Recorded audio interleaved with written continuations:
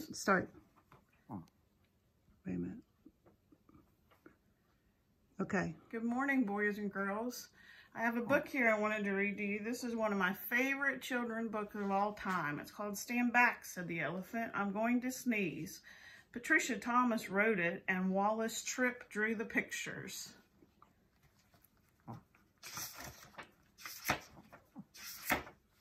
Stand back, said the elephant. I'm going to sneeze. I hate to alarm you, but I don't wish to harm you, my friends. I fear it's clear.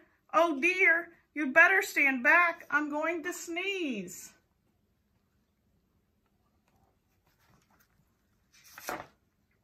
Oh no, cried the buffalo. You're so big and strong, and your trunk is so long.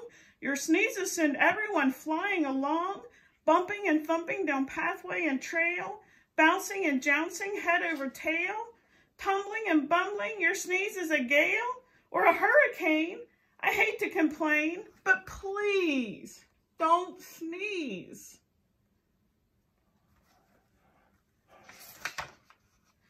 Oh no, please don't sneeze, cried the monkeys in the trees. You make such a breeze when you sneeze.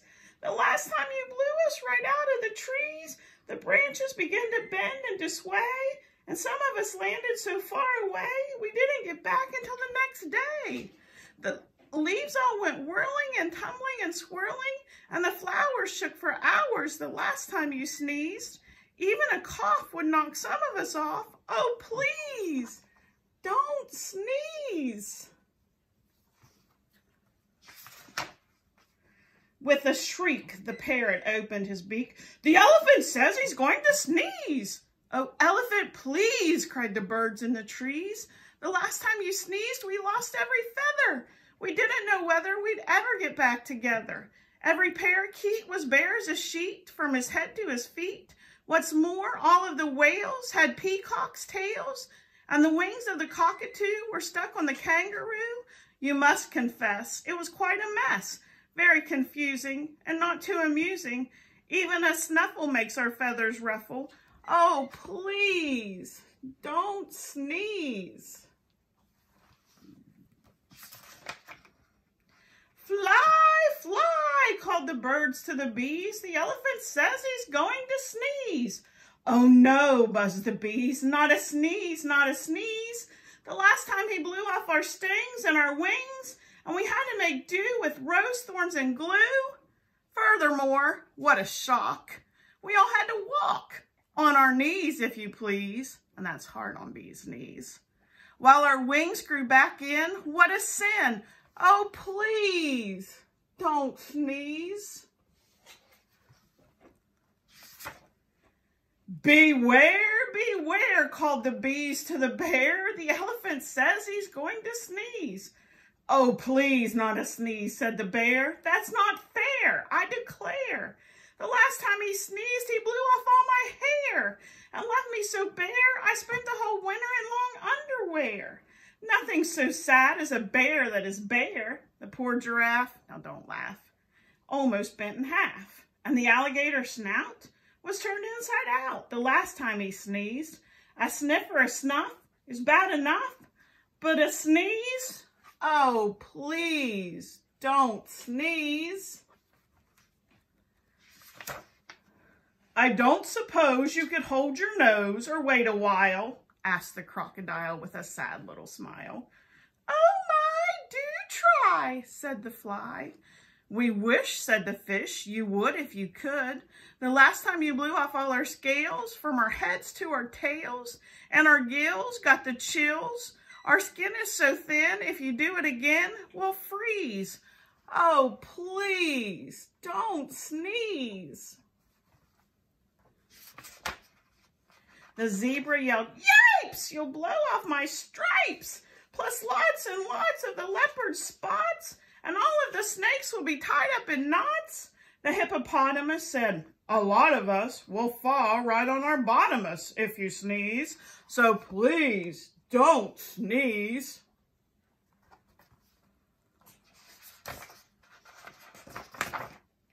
I'm sorry, my friends, said the elephant sadly. About all of this, I do feel badly. If I could keep from sneezing, I'd do it gladly, but I have such a twitch in my trunk and an itch, plus a bit of a tickle and even a prickle. You must run, fly, and hop. I'm afraid I can't stop. I would if I could, but there's nothing to do. Boo! Shouted a little gray mouse, jumping out of his house. He stood right up on his little tiptoes, stuck out his tongue and wiggled his nose. Eek! Shouted the elephant, jumping up in the air. That's a mouse! That's a mouse standing there. I must hide in a tree before he gets me, or jump in the lake, for goodness sake.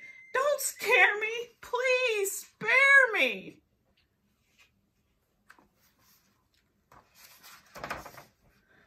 The mouse laughed. Oh, pooh. Now what can I do? A little thing like me to a big thing like you? I only wanted to give you a scare, and it worked, as sure as you're standing there. Elephant, think about it, please. You completely forgot to sneeze. Well, what do you know, laughed the elephant. That's so. It's astounding, confounding. As I live and breathe, I don't think I really have to sneeze. He began to giggle. Hee, hee, hee, hee. That's the funniest thing that's happened to me. Ha, ha, ha. Ho, ho, ho. The elephant shook from his head to his toes. He ho-hoed and ha-ha'd, he giggled and guffed, he chortled and chuckled until his knees buckled.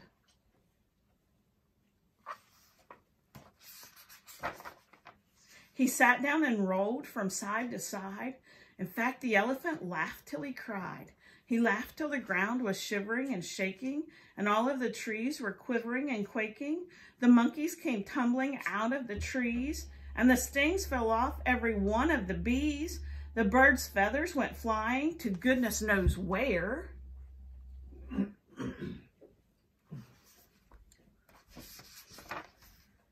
And all of the hair fell off the bear. The giraffe bit in half, and the alligator snout turned inside out. The fish lost their scales from their heads to their tails.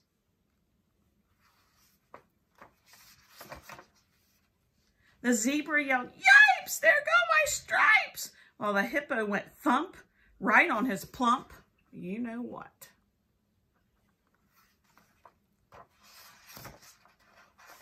And into a puddle, the mouse went kerplop. Then he sat up and shouted, "This simply must stop! We're terribly glad you don't have to sneeze, but if you must laugh, laugh softly. Oh, elephant, please." I hope you enjoyed my book this morning.